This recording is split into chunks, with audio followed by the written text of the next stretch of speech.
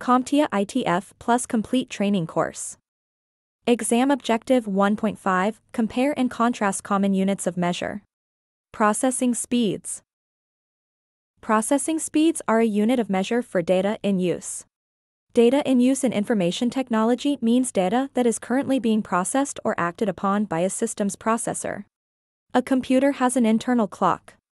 The clock speed controls the number of cycles, or effectively the number of software instructions a processor can execute per second. The processor's speed measurement used to express cycles per second is hertz. A hertz is a unit of frequency equivalent to 1 cycle per second.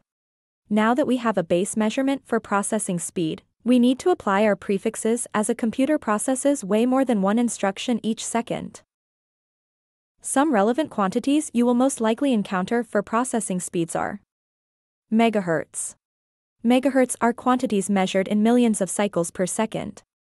The clock rates for older computers and their processors worked at these processing speeds. It is more likely, though, that you will encounter the unit gigahertz in modern computing devices and processors. Gigahertz are quantities measured in billions of cycles per second.